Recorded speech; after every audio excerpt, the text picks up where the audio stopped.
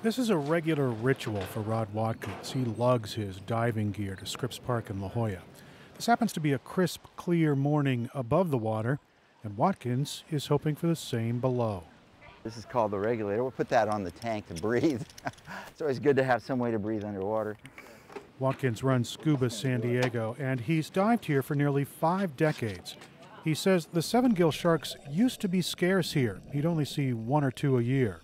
The difference today is we're seeing so many more Sevengill sharks that it's kind of phenomenal. And intimidating.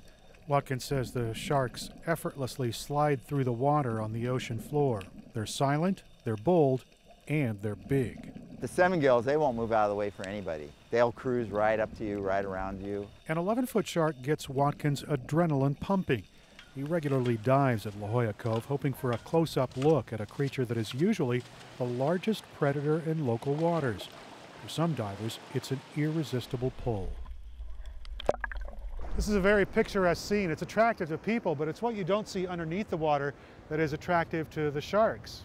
These sharks tend to like kelp forests, bays, fairly shallow water. Marine biologist John Hyde says there is plenty of food here.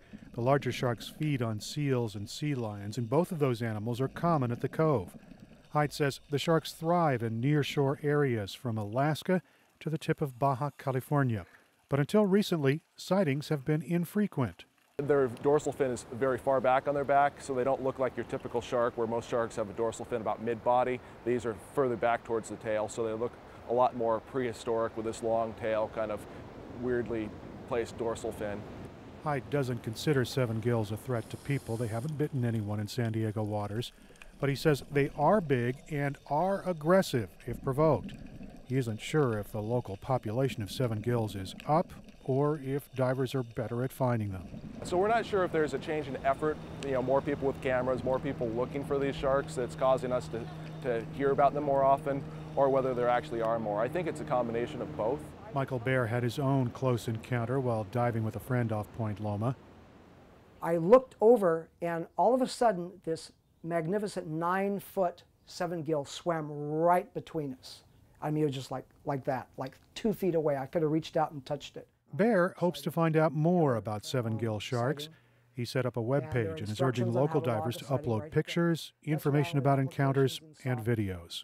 This is a female Sevengill taken in very shallow water a couple years ago off of Point Loma.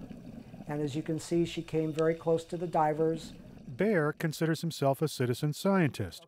He's diligently collecting information in an effort to understand the species. Broadnose Sevengill shark. Baer would like to know how many Sevengill sharks live here, and he's interested in identifying the Sevengills who've been photographed and filmed. We hope in the years coming to be able to identify individual Sevengill sharks with the unique freckling pattern on their bodies. Pattern recognition software might help with that.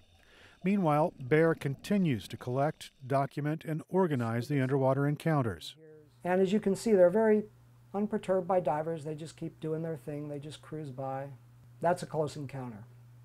That is a very close encounter. That's a male. So far, he's gathered 50 videos and more than 150 photos. He's hoping to spark interest in the local marine research community so more will be known about a prehistoric creature that is thriving in San Diego's nearshore habitat.